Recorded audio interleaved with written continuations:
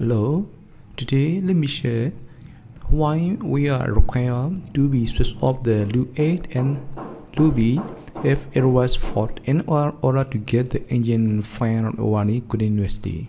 That is the question. I'm already post the engine fire detection system.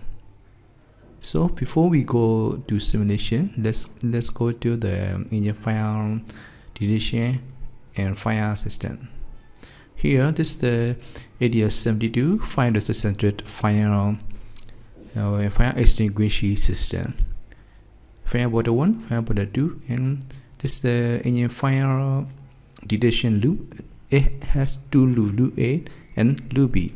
Each loop have the 5 sensitive element. This is the fire detection control unit.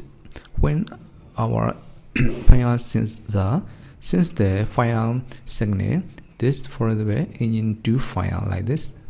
Here our fire detection sensor send the signal to the fire detection control unit. Then we can see the engine to fire, and it is flashy. So what are we going to do? We already know put the fire handle. We can see the squid 1 and squid 2. So proceed the first one squid. What will happen? This agent 1 here. This fire put it discharge number 1, 2 fire put it discharge to the engine. After pressure release here, discharge 1 and discharge 2. This captain side.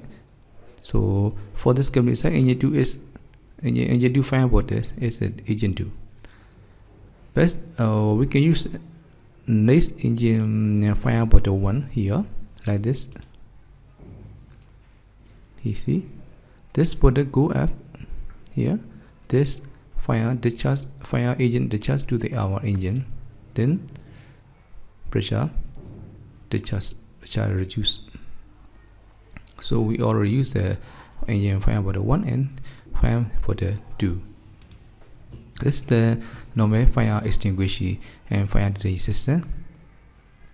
So this is the fire loop A and loop B. It has the 5 sensitive element. Now this is the fire sensitive element location. This is the our engine. This is our engine bottle on the galley forward and rear. This is the engine exhaust jet pipe. This you can see 2 wire. This is the loop A and this is the loop B. So how to detect the fire? If we get the fire, our fire sensitive element resistance is the decrease, then capacity increase. In this condition, our fire condition units understand this is the fire. So this is the short circuit. So how to know the short circuit? After the resistance decrease, but capacity does not increase. In this condition, this is the short circuit. In this condition, we can see the loop fault in our loop 8 or our loop B.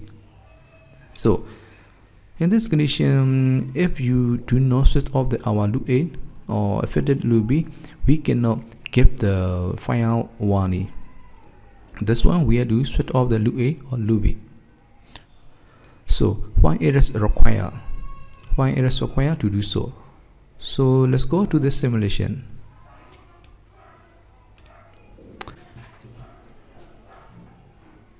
You see, this is the engine fire detection schematic, very basic schematic, and not exactly because I only select the required items. This is the fire detection control unit, engine 1, engine 2. Here this is the this circuit is located our engine fire detection control unit. 0 means no fire, 0 means no fire, 1 means fire. This is the loop A fire for the once.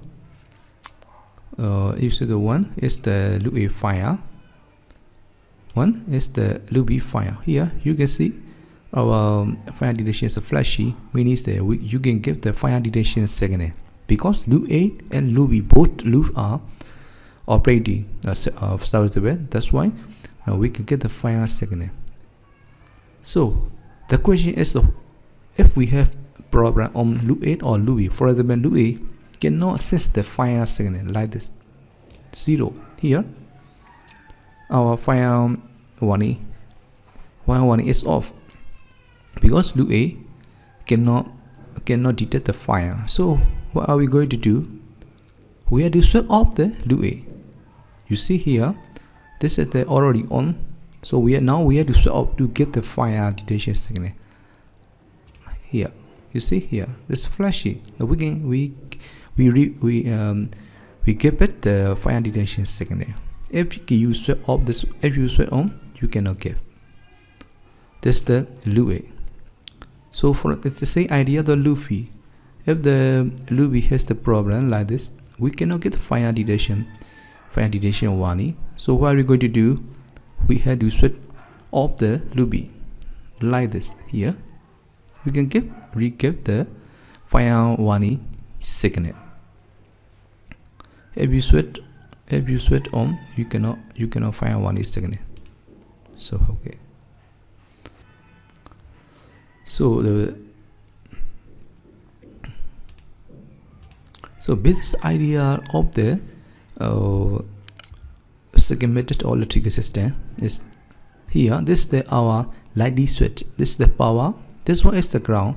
So every circuit needs the power and ground in order to operate this our electrical system. So let us show this for our light, our fire detection light. This is the power, ground. This is the control switch.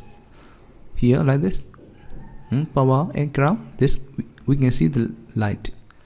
So that is the idea. So here,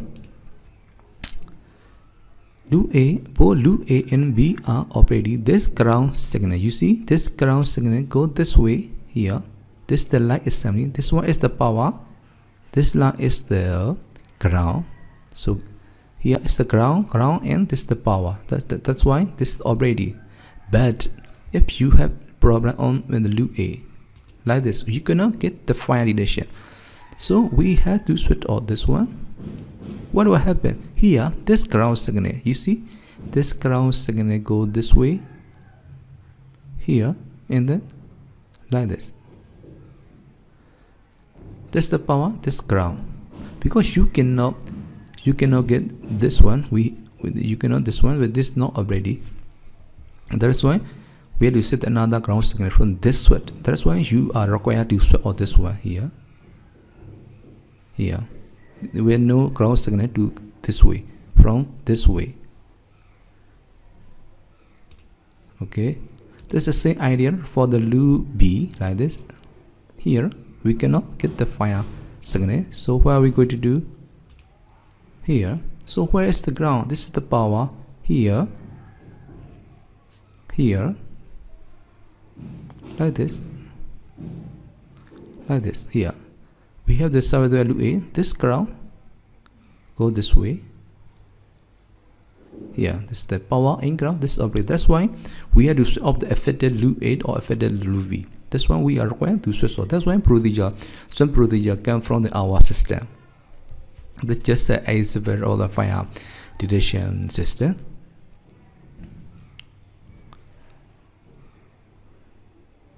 In this condition, we already switch off the loop B, and if we switch off the loop A, we cannot get the fire detection system. Fire detection.